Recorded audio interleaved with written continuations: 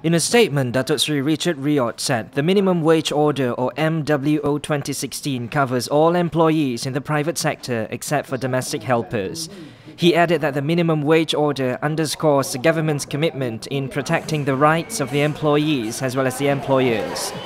The increase of 100 ringgit is equivalent to 11% for those in the peninsula and 120 ringgit, which is 15% for Sabah, Sarawak and Labuan. Apart from the monthly salary, the daily minimum wage is also subject to a maximum number of hours worked per week, which is 48 hours. The rate has been fixed between 38 ringgit and 46 cent and 57 ringgit and 69 cent depending on the number of work days per week.